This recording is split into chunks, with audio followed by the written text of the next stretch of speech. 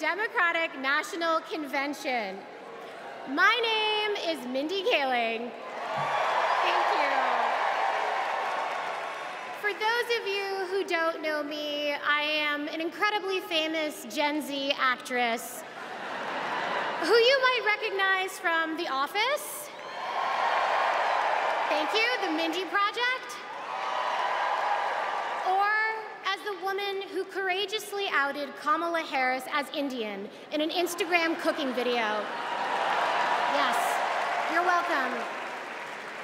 I am so proud to be here supporting my friend.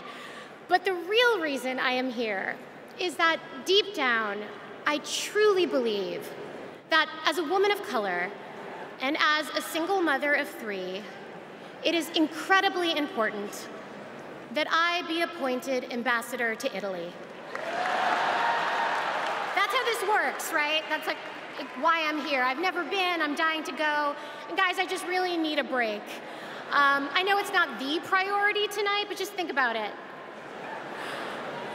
I am actually here because I have known the Vice President for a long time, and I want to tell you a story about one of the first times I ever met her. She wasn't Madam Vice President then. She was my senator, and we were filming a video where she came to my home to cook dosas, a South Indian dish. Yes, it's not every day that a senator comes over, and I was pretty nervous. But when she arrived, we immediately hit it off.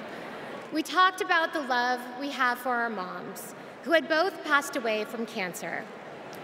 Both of our mothers were immigrants from India who came to America and committed their lives to serving others. My mother, Swati, became an OBGYN. Thank you.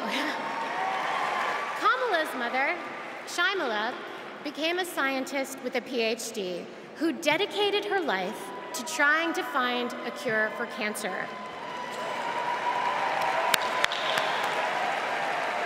And after speaking to Kamala, it was clear to me that Shaimala had passed down the same optimism and fearlessness to her daughter. But the thing I remember the most about the Vice President is that Kamala Harris can cook. Guys, she was so much better than me. But she also knew that my family was watching.